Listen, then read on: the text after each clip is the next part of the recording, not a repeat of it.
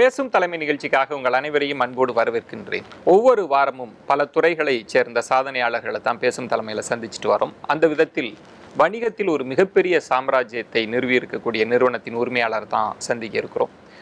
தமிழர்களின் மனங்களில் மிகவும் நெருக்கமான நிறுவனம் அப்படின்னே சொல்லலாம். சென்னையினுடைய ஒரு அடையாளமாகவே மாறி போயிருக்கிறது அந்த நிறுவனம் அப்படின்னே சொல்லலாம். நிறைய பீடிகை போடுறேன் அப்படின்னு நினைக்கலாம். அவரை பற்றிய ஒரு அழகிய முன்னோட்டத்தோடு நம்ம பயணிக்கலாம். இன்றைய நாளில் சென்னையின் அங்கமாகவே மாறி நிற்கிறது சூப்பர் சரவணா ஸ்டோர்ஸ். தமிழகம் முழுவதும் வாடிக்கையாளர்களிடத்தில் மிக பிரபலமான பெயர் சூப்பர் சரவணா ஸ்டோர்ஸ்.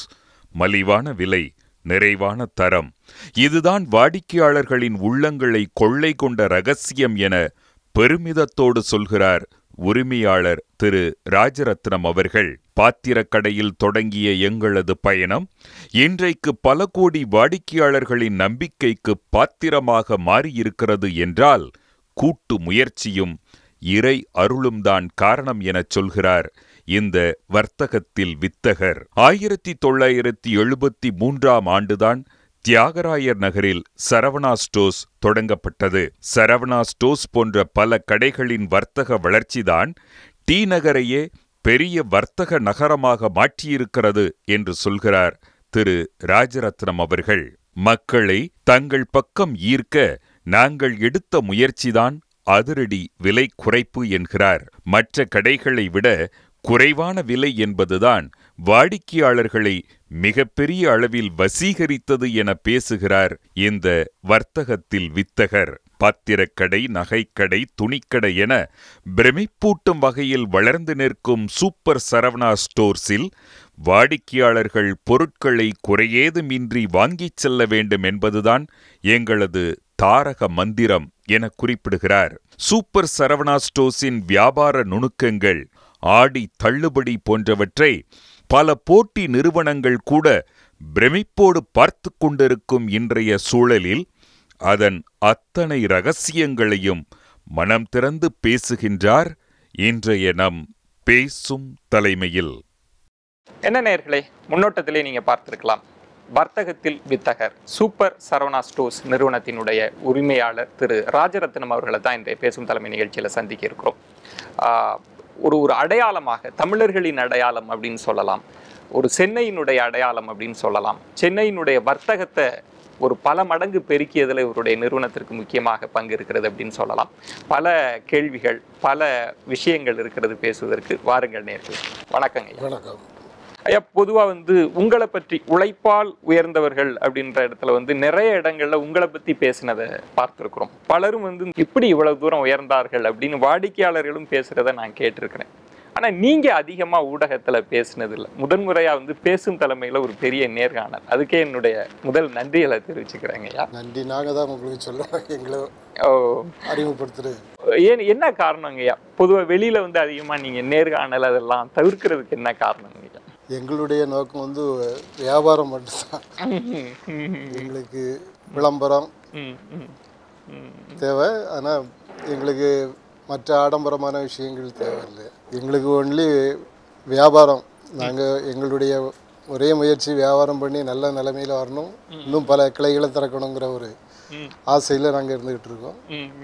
அந்த ஒரே காரணத்துக்குனால நாங்கள் வியாபாரங்கிறத தான் முதல் குறியாக நினச்சிக்கிட்டு இருக்கோம். ஆக்சுவலாக பேசும் தலைமையினுடைய தொடர் முயற்சிக்கு கிடைத்த வெற்றின்னே சொல்லலாம் அவங்களுடைய நேர்காணலங்க ஐயா. கடும் உழைப்புக்கு கிடைத்த பரிசு அப்படின்னு நான் புரிஞ்சுக்கலாமாங்க ஐயா? இது உழைப்புன்னு சொல்கிறத விட இதை ஒரு முயற்சி, ஒரு சரியான முயற்சி எடுத்து அதை கட்டுக்கோப்பாக கொண்டு போய் எந்த விதமான கோணம் இல்லாமல் பையங்களுடைய பழக்க வழக்கங்கள், அவங்களுடைய பழக்க வழக்கங்கள், இந்த தொழிலை தான் தெய்வமாக நினச்சி அதை முன்னோடியாக கொண்டு வரணுங்கிற ஒரே ஏம்ங்கிறதுனால அதை ஒரு எதிர்பார்ப்பு நிறைவேற்றணுங்கிற ஒரு உண்மையான உழைப்புங்கிறது தான் சரியான வார்த்தை.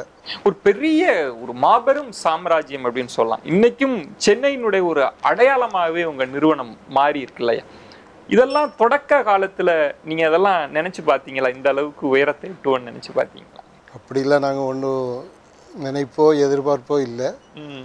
கடவுளுடைய ஆசீர்வாதமும் எங்களுடைய முயற்சியும் இதுக்கு உறுதுணையாக இருந்ததுன்னு சொல்லலாம். நீங்க உழைப்புன்றதை விட தொடர் முயற்சி தான். ஆஹா.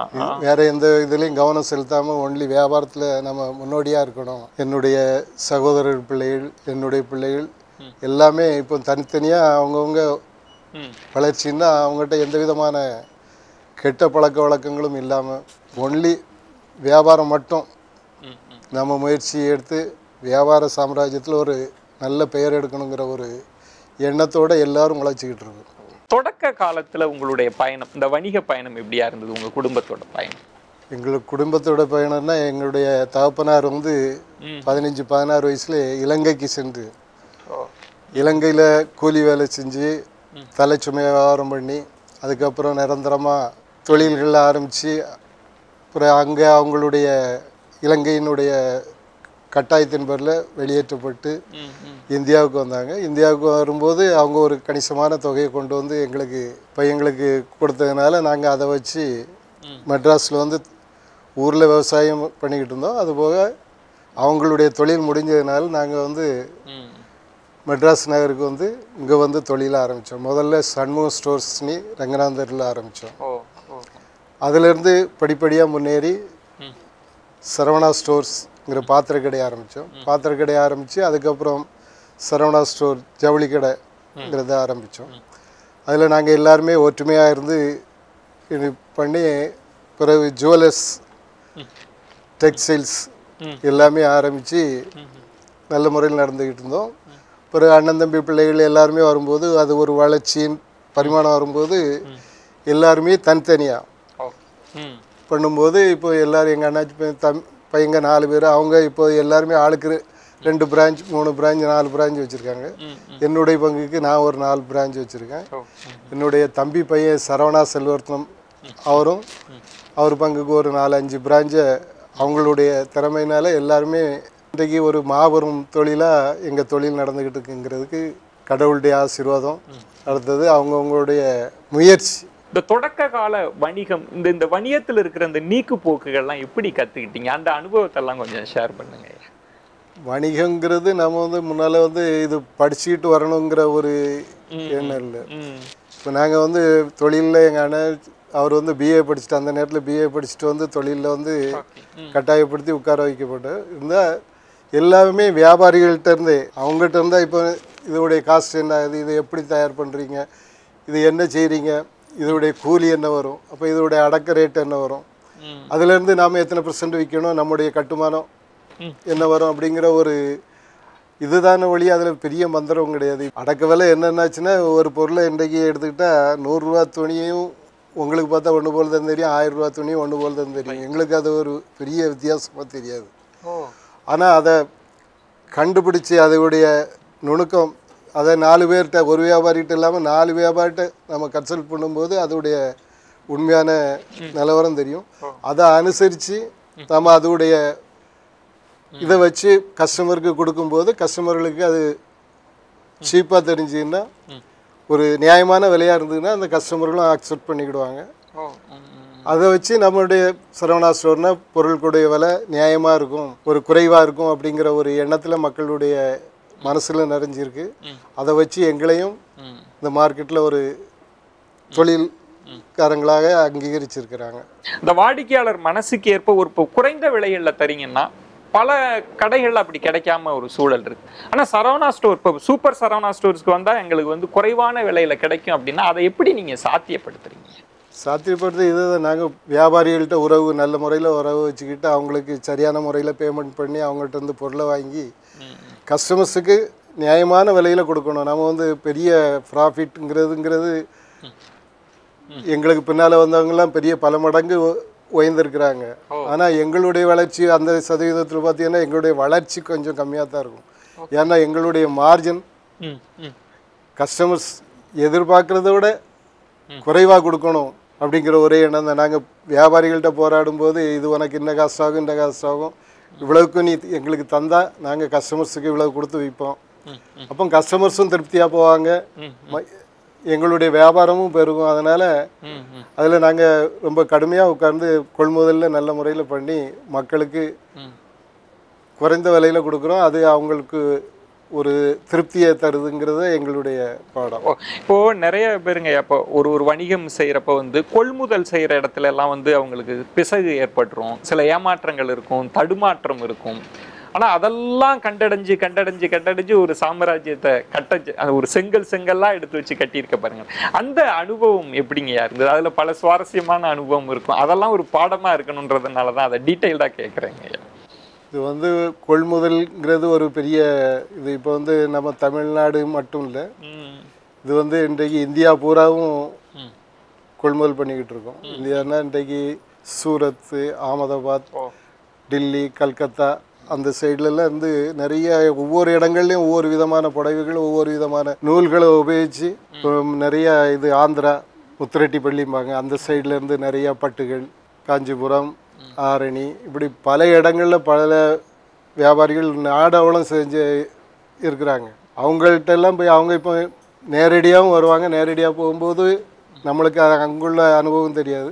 அதனால் அந்தந்த இடங்களுக்கு போய் அந்தந்த இடங்களில் எப்படி அந்த தயார் பண்ணுறது எப்படி, அதோடைய விலைகள் எப்படி, அந்த இதுகளெல்லாம் அறிஞ்சு வந்து நாம் அந்த பொருளுக்கு ஏற்ற விலையை கொடுத்து வாங்கிட்டு வந்து ஒரு மார்ஜினை வச்சு நாம் மக்கள்கிட்ட விற்கும்போது அது ஒரு நீங்களே போய் அந்த அனுபவத்தின் மூலமா ஒவ்வொரு இடமா நாங்கள் முதல்ல போய் எல்லா இடத்துலையும் அனுபவம் பட்டிருக்கோம். நாங்கள் தனிப்பட்ட முறையில் போய் அதுக்கப்புறம் எங்களுடைய பையங்கள்னா அவங்க போவாங்க. இப்போ வந்து சில காரியங்கள் எல்லா இதுவுமே நாங்கள் செய்ய முடியாதுங்கிற அதுக்குரிய பையங்களை வச்சு அவங்கள அந்தந்த இடங்களுக்கு போய் நேரடியாக போய் கொள்முதல் பண்ணி அதை வந்து நாங்கள் நேரடியாக கொள்முதல் பண்ணி இங்கே வந்து கொண்டு வந்து நாங்கள் குறைஞ்ச விலையில் விற்றுக்கிட்டு. இன்னைக்குங்கய்யா இப்போ ரங்கநாதன் ஸ்ட்ரீட்டோவா இருக்கட்டும், இப்போ உங்களுடைய இந்த நிறுவனத்தை கடந்து போகிறப்ப எல்லாருக்குமே ஒரு அட்டாச்மெண்ட் உங்கள் நிறுவனத்தோடு இருக்கும்லங்க. அது அது அது குழந்தையா இருந்து ஒவ்வொரு கட்டமாக வளர்ந்த விதத்தில் எப்படி அது படிப்படியாக அதை நீங்கள் எப்படி அந்த அனுபவத்தை சொல்லுங்கய்யா. அது ஒவ்வொரு ஸ்டேஜில் எப்படி வளர்ந்தது, அதை வாடிக்கையாளர்கள் எப்படி பார்த்தாங்க அப்படின்றது. நாங்கள் முதல்ல ஆரம்பித்தது 1969-70 ரங்கநாதன் ஸ்ட்ரீட்டில் பாத்திர கடை சண்முக ஸ்டோர்னு முதல்ல ஆரம்பித்தது.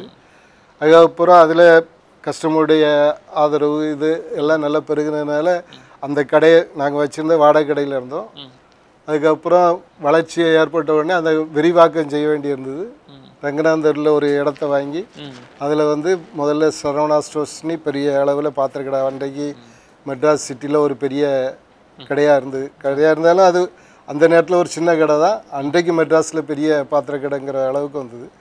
அதை பிறகு இடம் காணாமல் நம்ம அதையும் பக்கத்தில் உள்ள இடங்களையும் வந்து எக்ஸ்டெண்ட் பண்ணி வாங்கி பாத்திர கடை தான் முதல்ல எங்களுடைய. அதில் பாத்திர சீட்டு அது ஒரு பெரிய பங்கு பெறும். பாத்திர சீட்டு போட்டு முன்னால் இப்போ தங்க சீட்டு போடுற மாதிரி அந்த நேரத்தில் பாத்திரங்களுக்கு சீட்டு போட்டு கஸ்டமர்ஸுடைய அந்த சூழ்நிலை. அப்போ வந்து பாத்திரங்கள் தான் ஒரு ஸ்டெயின்லெஸ் ஸ்டீல் பாத்திரம்னா இன்றைக்கு தங்கத்துக்குள் அந்த அளவுக்கு ஒரு சேமிப்பு. எல்லாருமே அது வந்து கிஃப்ட், அவங்க கல்யாணத்துக்கு குடம், தவளை, அடுக்கு அப்படிங்கிற மாதிரி ஒரு செட்டப் அந்த காலத்தில் கண்டிப்பாக அது ஒரு சம்பிரதாயமாக இருந்தது. அந்த தொழில் வளர்ந்தது, அதில் நல்ல பேர் எடுத்தோம். அதுக்கப்புறம் டெக்ஸ்டைல்ஸ் எய்தாப்பில் ஒரு இடத்த வாங்கி இந்த வளர்ச்சியில் சண்முக ஸ்டோர்ஸ் டெக்ஸ்டைல்ஸ்னு ஆரம்பித்தோம்.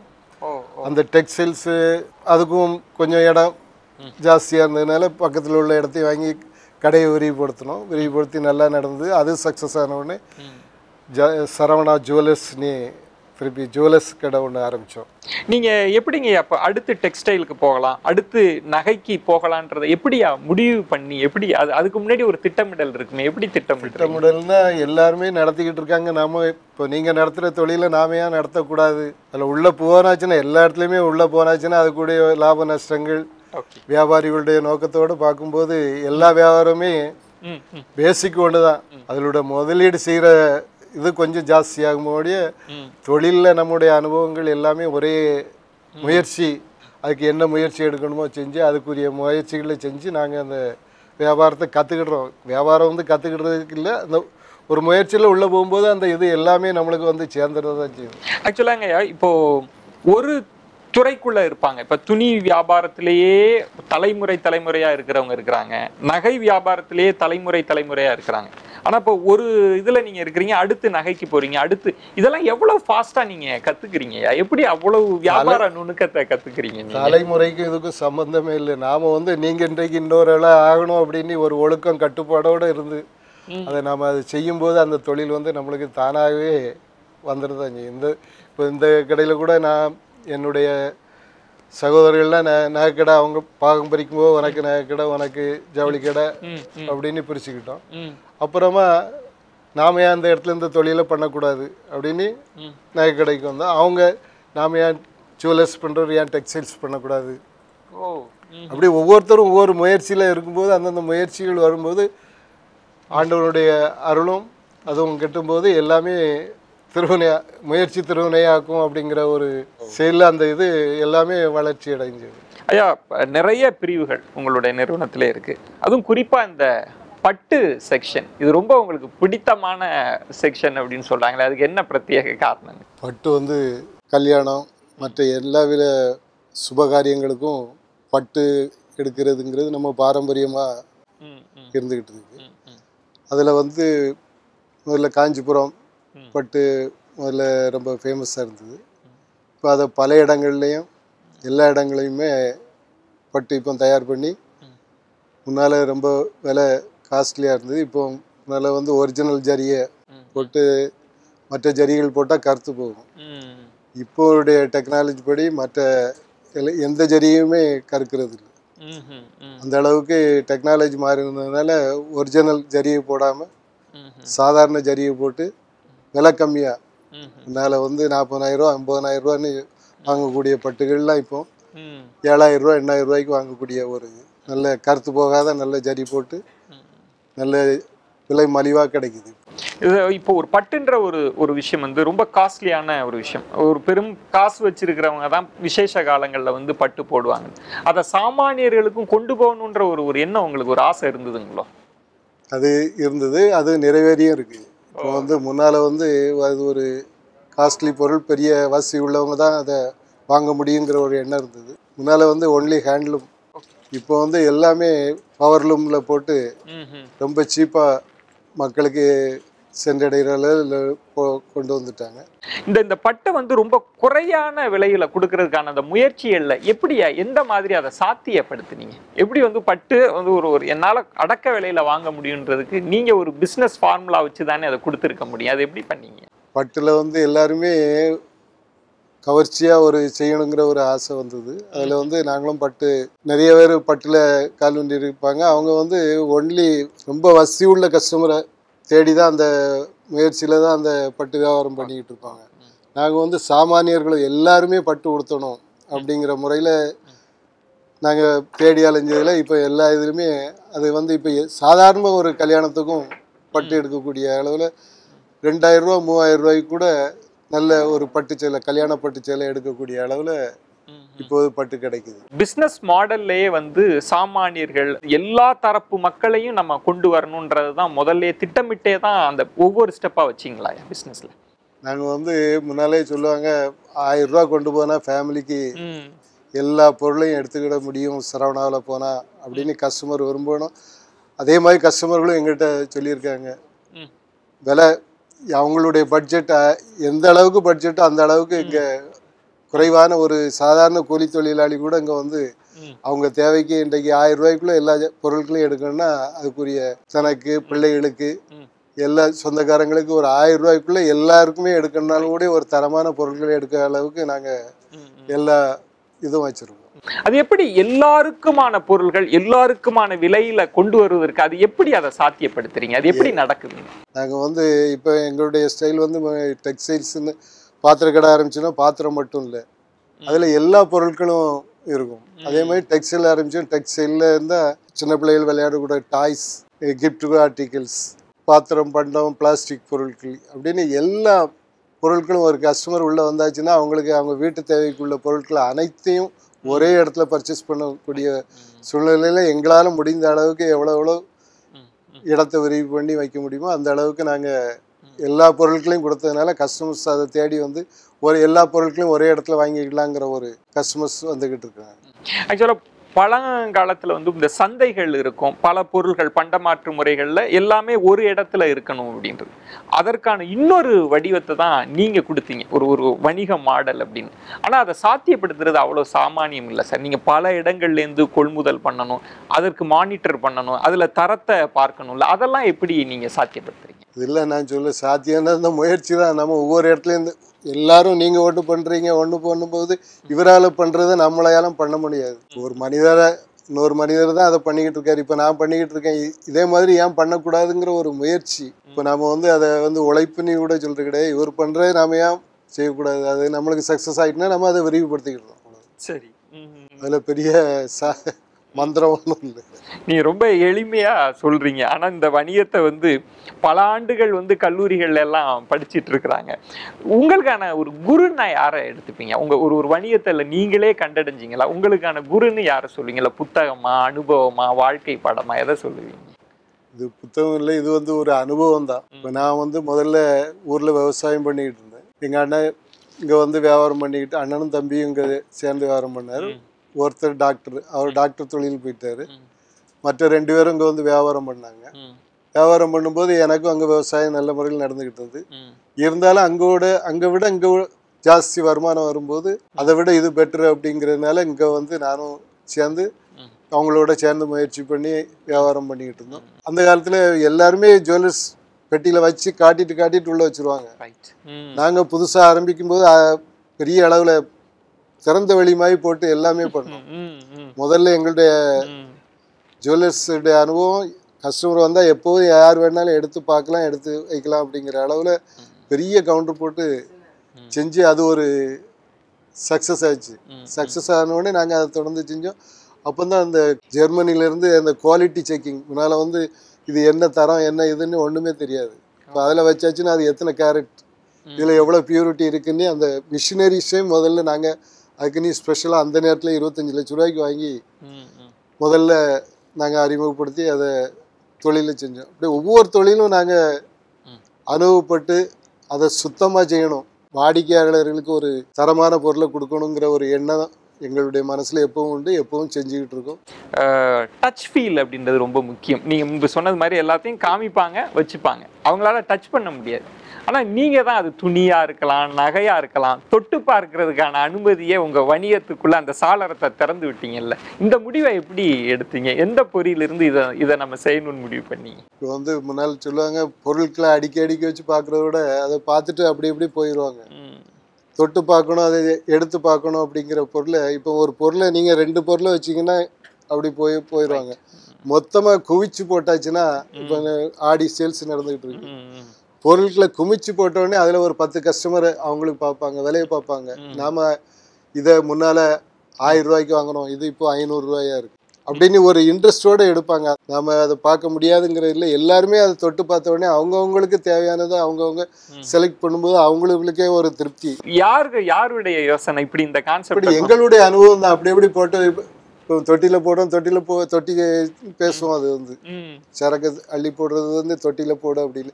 தொட்டியில் போட்டால் அதில் எல்லா கஸ்டமர்ஸும் வந்து கையை வச்சு சீப்பாக இருக்கும் அப்படின்ட்டு. அதே மாதிரி இப்போ நாங்கள் கவுண்டர் ஆரம்பித்ததும் முன்னால் எல்லாமே சுவரில் அடுக்கி வச்சு பொருட்களை அடுக்கி வச்சு காட்டுவாங்க.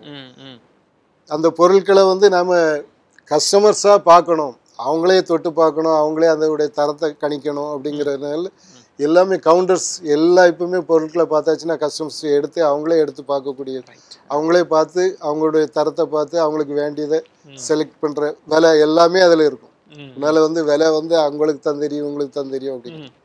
இப்போ வந்து எல்லாமே பப்ளிக் தான். எங்களுடைய பர்ச்சேஸ்மேன்லேருந்து எங்களுடைய சேல்ஸ்மேன் வரைக்கும் இந்த பொருள் என்ன விலைக்கு வருது, என்ன பொருள் விலைக்கு விற்கிறாங்கங்கிறது எல்லாருக்குமே கிளியரா, இதுல எந்த விதமான ரகசியமும் கிடையாது. தமிழ் மாதங்கள்ல வந்து எல்லா மாதத்துக்கும் ஒரு சிறப்பு உண்டு, ஆடி மாதத்துக்குன்னே ஒரு சிறப்பு உண்டு. ஆனா வந்து அதை ஒரு கொண்டாட்ட மாதமாக மாத்தியதுல உங்க நிறுவனத்துக்கு ஒரு பெரிய பங்கு இருக்குல்ல. அந்த ஆடி மாதத்துக்கும் உங்க நிறுவனத்துக்குமான தொடர்பு, அந்த அனுபவத்தை சொல்லுங்க. ஆடி மாசங்கிறது பொதுவாகவே ஒரு நல்ல காரியங்கள் செய்ய மாட்டாங்க பொதுவா. அதனால அந்த நேரத்துல வியாபாரம் கொஞ்சம் டல்லா தான் இருக்கும். இந்த வியாபாரத்தை கொஞ்சம் விருத்தி பண்ணணும் அப்படிங்கும்போது முதல்ல திருநெல்வேலி அந்த சைடில் அந்த வியாபாரத்தை தொடங்கினாங்க. இப்போ எங்களுக்கு அதில் உடன்பாடு இல்லை. இந்த விலைக்கு வாங்கி இப்படி எப்படி கொடுக்க முடியும் அப்படிங்கிற ஒரு பிறகு இங்கவுடைய கலாச்சாரம் வந்ததுன்னா அது கண்டிப்பாக போடணுங்கிற ஒரு கட்டாயத்துக்குள்ளாகணும். நாங்களும் முயற்சி பண்ணோம் அதை எப்படி செய்யணும் அப்படின்னு.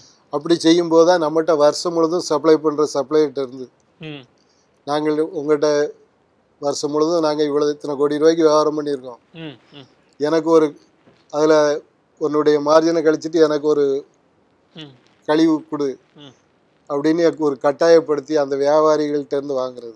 அதே மாதிரி ஒரு தயாரிப்பாளர் இருக்கும்போது ஒரு புடவைங்கும்போது 10 கலர் 20 கலர் தயார் பண்ணுவாங்க. சில கலர்கள் போகாது, மார்க்கெட்டில் போகாது, அது அவங்ககிட்ட தங்கி போகும். இப்போ அப்படி பொருட்களை நாங்கள் அவங்ககிட்ட போய் மலிவான விலையில் இப்போ 1000 ரூபா பொருள்னா எனக்கு 500 ரூபாய்க்கு கொடு, உனக்கு இவ்வளோ தான் காஸ்ட் ஆகும், இந்த 12 மாதம் வியாபாரம் பண்ணுறோம், அதில் ஒரு மாத வியாபாரத்தில் உன்னுடைய ஆதாயத்தை கம்மி பண்ணி கொடு அப்படின்னு சொல்லி அவங்ககிட்ட இருந்து அந்த விலைகளை ரொம்ப சீப்பாக வாங்கி அதை மக்களுக்கு நாங்கள் 1000 ரூபா பொருள் 500 ரூபாய்க்கு, இது பெரிய மந்திரம் கிடையாது, அவங்ககிட்ட இருந்து நாங்களும் விலைக்கு கம்மியாக வாங்குகிறோம், நம்ம வருஷம் முழுதும் சம்பாத்தியம் பண்ணுறோம், அதில் ஒரு 200 ரூபாய் விட்டு கொடுத்தாலும் பரவாயில்ல அப்படிங்கிற முறையில் விலையும் விட்டு கொடுத்து இந்த ஆடிங்கிறத மக்களுக்காக ஒரு செலிப்ரேஷன். எல்லாருமே ஒரு அளவு வசதி உள்ளவங்க அடுத்த தீபாவளி வரப்போகுது, அப்போது இந்த ஆடி மாதத்தில் இந்த கிடைக்கிற பொருட்களை வாங்கி வச்சுக்கிட்டு என்ஜாய் பண்ணுறக்கூடிய ஒரு கான்செப்ட் இருக்குது. அதே மாதிரி இந்த நேரத்தில் போனால் சௌரியமாக கிடைக்கும். இப்போது பார்க்குறோம், இப்போ அதிகாலையிலேயே இப்போ உங்களுடைய கடை திறக்கப்படுது, நள்ளிரவு வரைக்கும் கடையை திறந்துருக்கிறீங்க, அதுவும் பண்டிகை காலங்கள்லாம் பார்த்தா கூட்டம் அலமோதுது இல்லை. அப்போ இந்த வாடிக்கையாளர்களை மனம் கோணாமல் செய்யணும், அவங்களுடைய எதிர்பார்ப்புகள் எல்லாம் பூர்த்தி செய்யணும், அதுக்கு உங்கள் நிறுவன ஊழியர்களை எப்படி தயார்படுத்துறீங்க, அது எப்படி இயங்குது அந்த சிஸ்டத்தை சொல்லுங்கள். ஊழியர்கள்ங்கிறது அவங்க ஒரு நாங்கள் கொடுக்குற ஒரு ஆர்வத்திலையும் அவங்களுடைய செயல்பாடுகள்லேயும் அது நடந்துகிட்டு இருக்கு. ஒவ்வொருத்தருக்கும் அதுக்குரிய ஷிஃப்ட் முறை கொடுத்து செஞ்சுக்கிட்டோம். இப்போ முன்னாலாம் பேச்சு திறமை இருக்கணும், இந்த கஸ்டமர் என்ன நோக்கத்தில் வந்திருக்காங்க, அவங்கள எப்படி சமாதானப்படுத்தணும், எப்படி அவங்ககிட்ட இந்த பொருளை தள்ளணுங்கிற ஒரு வியாபார அது நிபுணர்கள்லாம் முன்னால் உண்டு. நாங்கள் பாத்திர கடையிலாம் ஒரு குடம் விற்கணும்னா அதுக்கு அவங்கள்ட்ட பேசணுன்னா 1 மணி நேரம் அவங்களுடைய சரித்திரம் இவங்களுடைய சரித்திரம் எல்லாம் பேசி தான் ஒரு குடத்தை விற்க முடியும். இப்போ அந்த மாதிரி ஒரு சூழ்நிலை இல்லை, எல்லாருக்குமே ஒரு நம்பிக்கை இருக்குது. சார், நான் முதல்லையே கேட்டது மாதிரி இவ்வளவு பெரிய ஒரு நிறுவனத்தை நடத்துறது அப்படின்னா இந்த சிஸ்டம் எப்படி இயங்குது சார், எப்படி எல்லாமே ஒற்றை புள்ளியில் வச்சு எல்லாம் ஆப்ரேட் ஆகிட்டு இருக்கு? இப்போது இந்த காலகட்டத்தில் எல்லாமே சிஸ்டம், எலக்ட்ரானிக் சிஸ்டத்தினால வியாபாரம் ரொம்ப ஈஸியாக இருக்குது.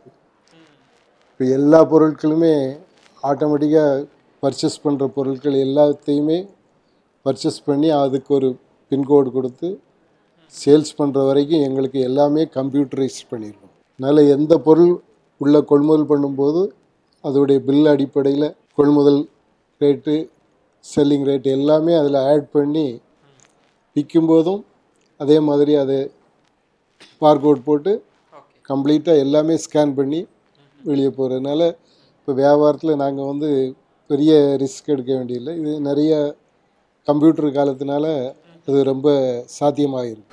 ஆனால் இப்போ உங்கள் நிறுவனத்தில் இப்போ கேஷ் கவுண்டரில் கூட பார்த்தீங்கன்னா ஒரு +2 படிச்சுட்டு தமிழ் வழி கல்வியில் இருக்கிறவர் கூட ஆப்ரேட் பண்ணுறாரு, எப்படி அவங்களெல்லாம் தயார்படுத்துறீங்க?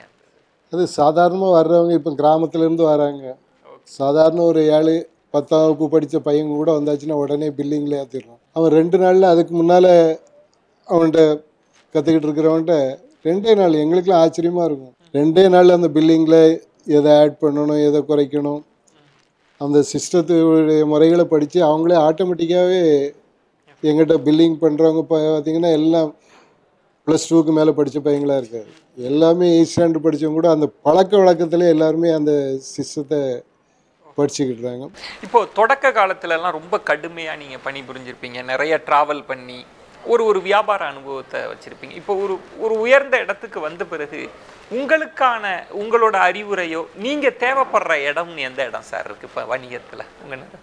வணிகத்தில் இப்போ தேவைப்படுறது நாங்கள் சூப்பர்வைசர், எங்களுடைய தொழில் பொருட்கள்லாம் நல்ல முறையில் வந்திருக்கா, இந்த விலையில் வந்திருக்கா, இதை நாங்கள் ஓவர்லுக் பண்ணணும்.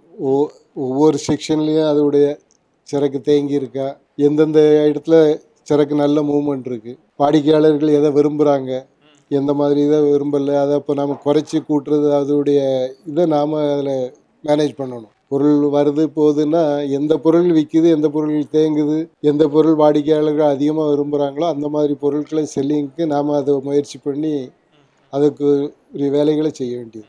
தொடர்ச்சியாக பல ஆண்டுகளாக நீங்கள் கஸ்டமரை பார்த்துட்டே இருக்கிறீங்க. அந்த அனுபவத்தில் இப்போ இருக்கக்கூடிய வாடிக்கையாளர், இந்த ஜென்ரேஷனுக்கான அந்த கஸ்டமருக்கான எதிர்பார்ப்பு எப்படி இருக்குது சார்? அதை எப்படி உங்கள் நிறுவனம் பூர்த்தி செய்யுது?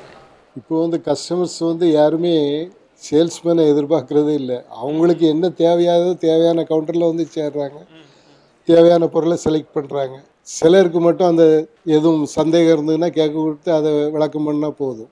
மற்றபடி எல்லா கஸ்டமருமே ஓரளவு நல்ல தெளிவோடு அவங்களுக்கு என்ன பொருள் தேவை, என்ன விலையில் தேவைப்படுது, அதை வந்து எல்லாமே பரப்பி கிடக்கிறதுனால அவங்களுக்கு தேவையான பொருளை அவங்களே செலக்ட் பண்ணிக்கிடுறாங்க. இப்போ எந்த இதுலேயுமே எங்களுடைய உதவி தான் அவங்களுக்கு தேவை இருக்க வழிய நாங்கள் அதை எக்ஸ்பிளைன் பண்ணி இதை அப்படி அப்படின்னு சொல்லக்கூடிய இது இப்போ இல்லை. இப்போ அடுத்த தலைமுறை, உங்களுக்கு அடுத்த தலைமுறை வந்து அவங்க எப்படி பிஸ்னஸை பார்க்குறாங்க, உங்களுக்கு அவங்களுக்கும் கருத்து மாறுபாடுகள்லாம் வருமா? அதை பற்றி அந்த அனுபவத்தை சொல்லுங்கள். இப்போ எங்களுக்கும் எங்களுடைய ஜெனரேஷனில் நாங்கள் பயந்து வியாபாரம் பண்ணிக்கிட்டு இருந்தோம். இப்போ இந்த கம்ப்யூட்டர் வரும்போது கூட எங்களுக்கு பெரிய சந்தேகம். நம்மகிட்ட பல லட்சக்கணக்கில் பொருட்கள் இருக்குது. இந்த பொருட்களெல்லாம் எப்படி பின்கோடு போட்டு எப்படி ஸ்கேன் பண்ணி எப்படி கஸ்டமர்கிட்ட சேர்க்குறதுங்கிறது எங்களுக்கு ஒரு பெரிய எங்களுக்குள்ள ஒரு சவாலாக இருந்தது. இப்போ இந்த கம்ப்யூட்டர் சிஸ்டம், இந்த சிஸ்டங்கள்லாம் வந்த பிறகு இப்போ பல லட்சம் இதை இன்புட் பண்ணி பல லட்சம் இதை பண்ணுறக்குரிய சாத்தியங்கள் இருக்குது. இப்போ இதை நாங்கள் முதல்ல என்னுடைய தலைமுறை அதை வந்து கொஞ்சம் ரிஜெக்ட் பண்ணிச்சு. ஆனால் என்னுடைய சன் அது வந்து சாத்தியம்தான், நாம் அதை சாத்தியப்படுத்தி ஆகணும் அப்படின்னு இப்போ கம்ப்ளீட்டாக ஒவ்வொரு கம்பெனிகளும் இப்போ இந்த கம்பெனியில் இவ்வளோதான் முடியும், அடுத்த கம்பெனி பார்த்தாச்சுன்னா நான் உங்களுக்கு இவ்வளோ சௌகரியங்கள் பண்ணித்தரோம், உங்களுடைய பொருட்களை எல்லாத்தையுமே நாங்கள் இன்புட் பண்ணி சேல்ஸ் பண்ணித்தரோம் அப்படின்னு பல இதுகள் கம்பெனிகள் வந்ததுன்னா எங்களுக்கு என்னென்ன சாஃப்ட்வேர் தேவைங்கிறது இப்போ கிடைக்குது. அந்த சாஃப்ட்வேர்களை வச்சு பயன்படுத்தி இந்த வியாபாரத்தை ரொம்ப எளிமையாகப்படுத்திக்கிட்டு இருக்கோம். இப்போ ஒரு பிஸ்னஸ் பண்ணுறப்ப சார் வந்து எப்போதுமே போட்டி அப்படின்றது ஒன்று இருந்துகிட்டே இருக்கும். சில நேரங்களில் பெரிய போட்டியாளர்கள், பன்னாட்டு நிறுவனம் போட்டியெல்லாம் வருவாங்கல்ல. நீங்கள் உங்களுக்கு சமமாக ஓடுற போட்டியாளர்கள்லாம் நீங்கள் எப்படி மதிப்பிடுறீங்க, எப்படி பார்ப்பீங்க சார்? போட்டியாளருங்கிறது வந்து ஒரு கஸ்டமர் அங்கங்கேயும் புரிகிறது தானே ஒழிய நம்மளுடைய தொழில் நாங்கள் என்ன பண்ணிக்கிட்டு இருக்கோம், எங்களுக்கு நாங்கள் ஒரு ஸ்தாபனத்திலேருந்து ஒரு கடை வச்சு 2 கடை வச்சு இன்றைக்கி 10-20 கடைகள்கிட்ட நாங்கள் வச்சுருக்கோம். இது வந்து ஜெனரேஷன் மாறிக்கிட்டே இருக்குது. அதுக்கு தகுந்தாறு நம்ம அந்த பொருளை கொடுத்துக்கிட்டு இருந்தோம்னா அந்த கஸ்டமரை நாம் தக்க வச்சுக்க முடியும் நினைக்கிறேன். நம்ம பழைய முறையிலேயே செஞ்சுக்கிட்டு இதுதான் அப்படின்னு இல்லாமல் புது முறைகள் வர அந்தந்த இதை ஏற்றுக்கிட்டு அதுக்கு தகுந்தவாறு வியாபாரம் பண்ணிக்கிட்டு இருக்கோம். ஒரு தொடக்க காலத்தில் வந்து ஒரு சின்ன பாத்திர கடையிலேருந்து ஒவ்வொரு படிப்படியாக வளர்ந்து வந்து இன்றைக்கி ஒரு பிரமிப்பான ஒரு வளர்ச்சியை வந்து நீங்கள் பெற்றிருக்கிறீங்களா சார்? இப்போ இதற்கு மேலே வந்து உங்களுக்கு இன்னமும் சவால் இருக்கா? தொடர்ந்து கற்றுக்கிறீங்களா? எப்படி உங்கள் லைஃப், பிஸ்னஸ் லைஃப் எப்படி? வியாபாரம் வந்து என்னாலையுமே போட்டி தான் போகிற அந்த இதில் வியாபாரத்தில் நாம் கான்சன்ட்ரேட் பண்ணாச்சுன்னா அதில் ஒன்றும் பெரிய பிரச்சனை இருக்காது. முன்னாலெல்லாம் வந்து இப்போ வெளிநாட்டு கம்பெனிக்காரங்க வந்து நீங்கள் ஆன்லைனில் தட்டுங்க, உங்களுக்கு பொருளை கொண்டு கொடுத்துட்றோம், உனக்கு வேண்டான்னா திருப்பி வாங்கிக்கிடுறோம். இதெல்லாம் வந்து நாங்கள் முன்னால் பாம்பேயில் பண்ண தொழில். ஓகே. இது இப்போ இல்லை, 50 வருஷத்துக்கு முன்னாலே நான் தொழில் படிக்கிறதுக்காக அங்கே போயிருந்தேன். படிக்கும்போது அங்கே எங்களுடைய சமுதாயத்து மற்ற எல்லோரும் வியாபாரிகள்லாம் தினசரி காலையில் போனவுடனே ஒரு பையங்களை விட்டு அவங்க வீட்டுக்கு போய் என்னென்ன பொருட்கள் வேணும்னு லிஸ்ட் எடுத்துகிட்டு வந்து அந்த லிஸ்ட் பிரகாரம் அங்கே வந்து பொருளை போட்டு திருப்பி டெலிவரி பண்ணுறது ஒரு முறை இருந்தது. அந்த முறைகள்லாம் காலகட்டத்தில் சர்வீஸ் பண்ணுறதுக்கு ஆட்கள் முன்னால் நிறைய கிடைச்சாங்க. இங்கேருந்தே கொண்டு போயிடுவோம், மெட்ராஸ்லேருந்தே நம்ம பசங்களே நிறைய வருவாங்க. வீடாக ஒவ்வொரு பையங்களுக்கும் ஒவ்வொரு சைக்கிள் கொடுத்து டெலிவரி அப்படிங்கிற முறை முன்னால் பண்ணோம். பிறகு இந்த பையங்களுடைய லேபர் நம்மளுக்கு இந்த பொருளை கொண்டு அந்த கஸ்டமர்கிட்ட காலையில் போய் ஆர்டர் எடுத்து திருப்பி வந்து அந்த பொருளை போட்டு திருப்பி கொண்டு அவங்களுக்கு டெலிவரி பண்ணி இந்த சர்வீஸ்லாம் காலப்போக்கில் அந்த விலைகள் வித்தியாசம் வந்துடும். இந்த லேபர் ஜாஸ்தியாகிடுது. அதனால் அந்த வியாபாரங்கள் கம்ப்ளீட்டாக முடிஞ்சு போச்சு.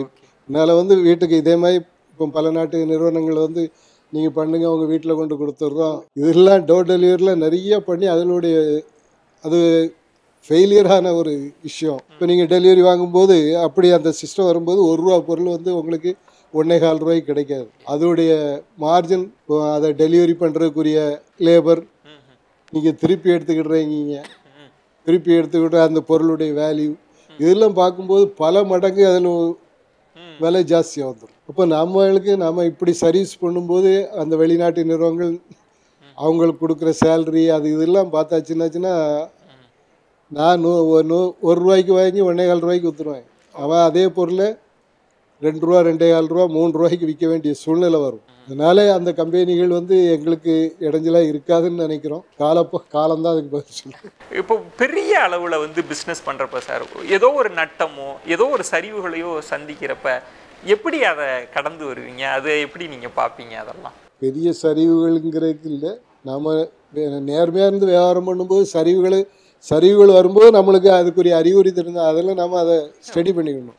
நம்ம சறுக்கி வாரம் கீழே அடிபடும்னா அதுக்கு தகுந்தவாறு நம்மளை தயார் பண்ணிக்கணும். வியாபாரத்தில் நஷ்டம் வருதுன்னா நம்மளுக்கு இது நஷ்டத்தில் ஓடுது, இப்போ நம்மளுக்கு அது கட்டுப்படியாகுதுன்னா அதை மாற்று வழியை கண்டுபிடிக்கணும்.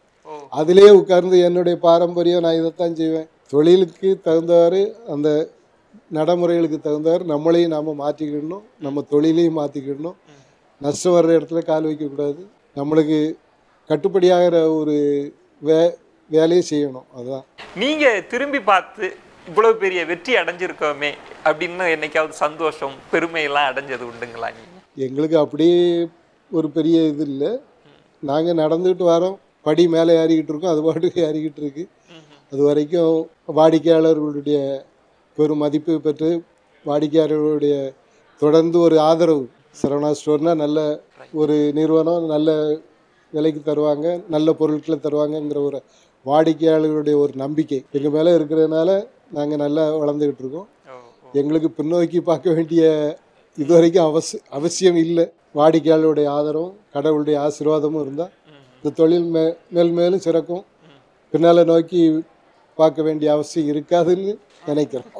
சார், இப்போது நான் இந்த நேர்காணல்லே பார்க்குற போது ஒரு சின்ன இடைவேளையில் கூட நீங்கள் அந்த வாடிக்கையாளரை கவனிங்க, அவங்க என்ன உட்காந்துருக்காங்க அப்படின்னு தொடர்ச்சியாக வாடிக்கையாளர்கள் அந்த வணிகம் சார்ந்து உங்களுடைய அனுபவம், உங்களுடைய நேரம் போயிட்டே இருக்குல்ல, இதை தாண்டி உங்களுடைய பொழுதுபோக்கெல்லாம் என்ன சார்? இந்த கடை, இந்த பிஸ்னஸ், இதெல்லாம் தாண்டி உங்களுடைய பொழுதுபோக்குன்னு எப்படி வச்சுருக்கீங்க? பொழுதுபோக்கு என்ன, வியாபாரத்துலேயே என்னுடைய பொழுதுபோக்கு தான்.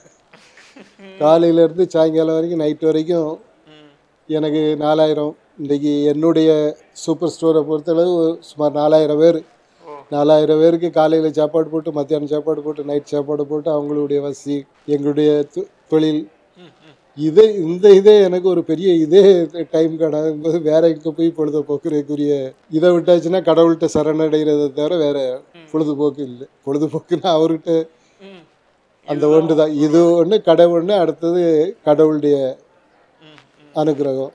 அந்த ஒன்றை தான் நான் தேடி அலைய வேண்டியிருக்கு, வேற ஒன்று. இப்போ அடுத்த தலைமுறையே வந்தபோது உங்கள் அனுபவத்திலிருந்து உங்கள் அடுத்த தலைமுறைக்கு நீங்கள் அறிவுரையாக ஏதாவது சொல்லியிருக்கிறீங்களா? இந்த வணிகம் சார்ந்து இதெல்லாம், இந்த வேல்யூஸ் எல்லாம் நம்ம காப்பாற்றணும்னு சொல்லியிருக்கீங்களா? ஏதாவது வேல்யூவை காப்பாற்றணும்னா நம்மளுக்குரிய ஒரு சின்ன ஆதாயத்தை எடுத்துக்கிட்டு மற்றது கஸ்டமருக்கு சர்வீஸ் பண்ணணும். வியாபாரிகள் நம்ம பொருளை குறைஞ்ச விலைக்கு வாங்கி குறைஞ்ச விலைக்கு கொடுக்கணும். நல்ல பொருள்களை, தரமான பொருட்களை வாங்கி கஸ்டமரை திருப்திப்படுத்தினா இந்த வியாபாரத்தில் எந்த விதமான சர்க்கிளும் இருக்காது, அது பாட்டு போயிட்டே இருக்கும். அதில் ஒன்றும் பிரச்சனை இல்லை. உங்களுடைய இறை நம்பிக்கை, முழுமையான உழைப்பு, அடுத்து இறைவன் மீது இருக்கிற நம்பிக்கை, வேண்டுதல், பிரார்த்தனைன்னு சொன்னீங்க. அதை தாண்டி உங்களுடைய கிராமத்து வாழ்க்கை சூழலை பார்க்குறப்ப அங்கே பலருக்கும் 3 வேளை உணவுகள் கொடுத்துட்டு இருக்கிறது, விவசாயம் சார்ந்த உங்களுடைய ஆர்வம்லாம் இருக்குன்னு கேள்விப்பட்டேன். நான் ஆரம்ப கட்டத்தில் படித்து முடித்த உடனே என்ன தொழில் பண்ணணும் அப்படிங்கிற லெவலில் பாம்பேயில் போய் ஒரு சர்வீஸுக்காக கூப்பிட்டாங்க. அங்கே சர்வீஸ் பண்ணிவிட்டு திருப்பி ஊருக்கு வரும்போது என்னுடைய பிரதர், அவர் என்னோட 10 வயசு மூத்தவங்க, தம்பி எங்கேயும் கொஞ்சம் ஃபெயிலியர் ஆயிடுவானோ அப்படி முதல்ல நாம் அந்த தொழிலை ஆரம்பித்து கொடுக்கணுங்கிற இதில் அவங்க முதல்ல தொழில் ஆரம்பித்தாங்க. தொழில் ஆரம்பித்து என்னையும் அதில் ஈடுபாடு பண்ணாங்க. அப்போ நான் ஊரில் அண்ணன் பெரியவர் பண்ணிக்கிட்டு இருந்த விவசாய தொழில், ஒரு ரைஸ் மில் எல்லாம் பண்ணிக்கிட்டு இருந்தாங்க. அதை நான் பண்ணேன்.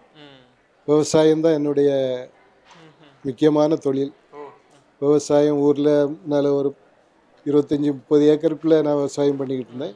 இப்போ அந்த விவசாயத்தையும் விரிவுபடுத்தி 300 ஏக்கர் விவசாய நிலம் வச்சுருக்கேன். ஒரு 4-5 டிராக்டரு, எல்லா வசதியும் வச்சு இப்போவும் என்னுடைய தொழில் அங்கே விவசாய தொழில் லாபகரமாக இல்லைனாலும் அங்கே உள்ள ஊழியர்களுக்காகவும் என்னுடைய ஒரு ஆம்பிஷன், என்னுடைய ஆசைக்கு முன்னால் வாழை போட்டோம், நெல் மூட்டை முன்னால் 600 மூடை 700 மூடை நெல் இருந்தது. இப்போ என்னுடைய வசதிக்கு ஏற்ப இந்த தடவை எனக்கு ஒரு 7500 மூட்டை நெல் கிடைச்சிது விவசாயம் பண்ணி.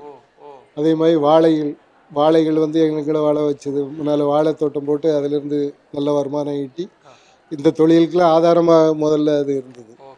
அதனால் அந்த தொழிலையும் நாங்கள் நிரந்தரமாக செஞ்சுக்கிட்டு இருக்கோம். இந்த தொழில் செஞ்சு இந்த வாங்கின பணத்தை வச்சு பல ஏழைகளுக்கு எளியவர்களுக்கும் நாங்கள் ஒரு 150 பேருக்கு வீடு தனியாக அவங்களுக்கு இடம் வாங்கி கொடுத்து, அவங்க பேரில் இடம் வாங்கி கொடுத்து அவங்களுக்கு வீடு கட்டி கொடுத்து அந்த மாதிரி ஒரு இது பண்ணிக்கிட்டு இருக்கோம். அதுபோக இந்த முதியவர்களுக்கு இப்போ ஒரு 150 பேருக்கு நாங்கள் அந்த சர்வீஸ் பண்ணிக்கிட்டு இருக்கோம்.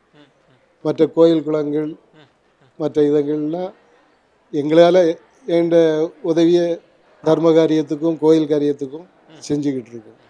நிறைவாங்க. இப்போ பல இளைஞர்களும் வந்து இப்போ உங்களை போன்றவர்களை வந்து ஒரு இன்ஸ்பிரேஷனாக ஒரு முன்னுதாரணமாக கொண்டு நம்மளும் வாழ்க்கையில் முன்னுக்கு வரணும் அப்படின்ற ஆசை இருக்கும்ல, அவங்களுக்கெல்லாம் நீங்கள் சொல்கிற அட்வைஸ், என்னோட இந்த சில விஷயங்களை நீங்களும் கடைபிடிக்கலாம் அப்படின்னு உங்கள் அனுபவத்துலேருந்து சொன்னால் எதை சொல்லுவீங்க? கடைபிடிக்க வேண்டியது ஒரே இது முயற்சி தான். எந்த தொழிலாக இருந்தாலும் சரி நாம் அதில் முயன்றுக்கிட்டே இருக்கணும். நம்ம ஃபெயிலியர் ஆகிட்டு அதாயிட்டு இதாகிட்டு சிந்தனை பண்ணி நம்மளுக்கு எதனால சறுக்கு வருது. ஒருத்தன் வந்து நான் என்னுடைய அனுபவத்தில் எந்த விதமான சறுக்கலும் வர்றதுக்கு சான்ஸே இல்லை. நம்மளுடைய பழக்க வழக்கங்கள், தீய கெட்ட பழக்க வழக்கங்கள், நம்ம தொழிலுக்கு என்னது, காலையில் எழுந்திரிச்சு நைட் வரைக்கும் நம்ம தொழில் தான் நம்மளுக்கு முக்கியம்.